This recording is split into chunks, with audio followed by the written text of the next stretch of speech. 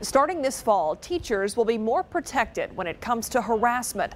Students who harass teachers will be taken out of their regular classes and referred to disciplinary alternative education programs. Sarah Acosta spoke with local teachers and parents about how they feel about this law, and she explains how it will work.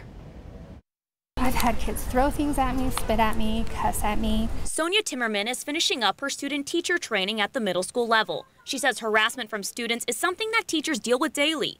It's why a new law that was passed this legislative session protects teachers against student harassment. Starting this fall, the law requires students who harass teachers or any school district employee to be placed in a disciplinary alternative education program. It does put that control in the teacher's hand. Shelley Potter is the president of the San Antonio Alliance of Teachers. Previously, if a teacher was harassed, it was up to the discretion of the district on how to proceed with discipline of the student.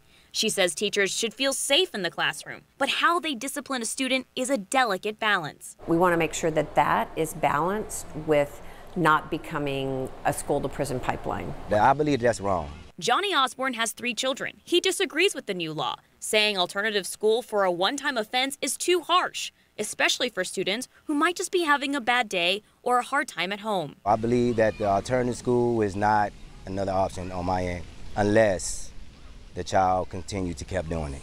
Even as a teacher who has been harassed and believes teachers should feel safe, Timmerman says there are other solutions that can better protect not just teachers, but also students. Try putting cameras in the classrooms. It'll protect the teachers, it'll show parents exactly what's going on, and it'll protect the students as well. Timmerman says it's crucial for teachers not to abuse this. She says she can understand both sides. She is a special needs child and says it would upset her if a teacher wrote off her son. I would be devastated because I would feel like my son's not getting the knowledge and the help or concern or even compassion that he deserves.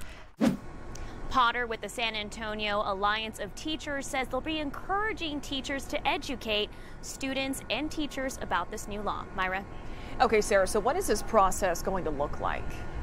It's going to be a combination of the Texas Education Agency regulations and also the district disciplinary process. Now, Potter says most districts also have hearing officers that will continue to determine actions on students. Myra?